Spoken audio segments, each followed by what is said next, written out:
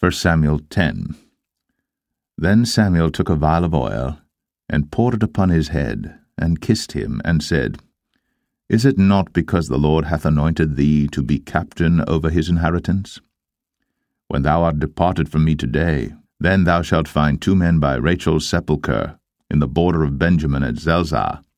And they will say unto thee, The asses which thou wentest to seek are found, and lo, thy father hath left the care of the asses, and sorroweth for you, saying, What shall I do for my son? Then shalt thou go on forward from thence, and thou shalt come to the plain of Tabor. And there shall meet thee 3 men going up to God to Bethel, one carrying 3 kids, and another carrying 3 loaves of bread, and another carrying a bottle of wine. And they will salute thee, and give thee 2 loaves of bread, which thou shalt receive of their hands. After that thou shalt come to the hill of God, where is the garrison of the Philistines. And it shall come to pass, when thou art come thither to the city, that thou shalt meet a company of prophets coming down from the high place, with a psaltery, and a tabret, and a pipe, and a harp before them, and they shall prophesy. And the Spirit of the Lord will come upon thee, and thou shalt prophesy with them, and shalt be turned into another man. And let it be, when these signs are come unto thee, that thou do as occasion serve thee, for God is with thee. And thou shalt go down before me to Gilgal, and behold, I will come down unto thee to offer burnt offerings, and to sacrifice sacrifices of peace offerings. 7 days shalt thou tarry, till I come to thee, and show thee what thou shalt do.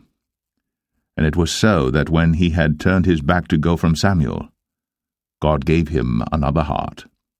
And all those signs came to pass that day. And when they came thither to the hill, behold, a company of prophets met him, and the Spirit of God came upon him, and he prophesied among them. And it came to pass, when all that knew him beforetime saw that, behold, he prophesied among the prophets, then the people said one to another, What is this that is come unto the son of Kish? Is Saul also among the prophets? And one of the same place answered and said, But who is their father? Therefore it became a proverb, Is Saul also among the prophets? And when he had made an end of prophesying, he came to the high place. And Saul's uncle said unto him and to his servant, Whither went ye? And he said, To seek the asses. And when we saw that they were nowhere, we came to Samuel. And Saul's uncle said, Tell me, I pray thee, what Samuel said unto you.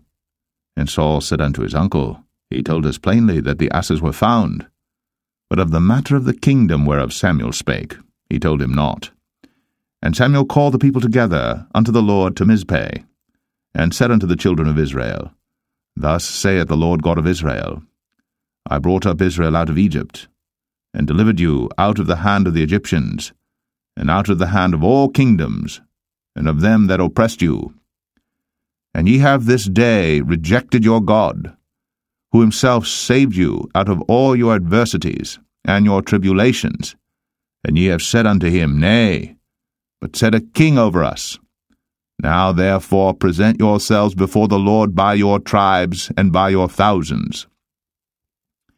And when Samuel had caused all the tribes of Israel to come near, the tribe of Benjamin was taken. When he had caused the tribe of Benjamin to come near by their families, the family of Matri was taken. And Saul the son of Kish was taken. And when they sought him, he could not be found. Therefore they inquired of the Lord further, if the man should yet come thither. And the Lord answered, Behold, he hath hid himself among the stuff. And they ran and fetched him thence. And when he stood among the people, he was higher than any of the people, from his shoulders and upward. And Samuel said to all the people, See ye him, whom the Lord hath chosen, that there is none like him among all the people? And all the people shouted and said, God save the king. Then Samuel told the people the manner of the kingdom, and wrote it in a book, and laid it up before the Lord. And Samuel sent all the people away, every man to his house. And Saul also went home to Gibeah, and there went with him a band of men, whose hearts God had touched. But the children of Belial said, How shall this man save us? and they despised him, and brought him no presents. But he held his peace.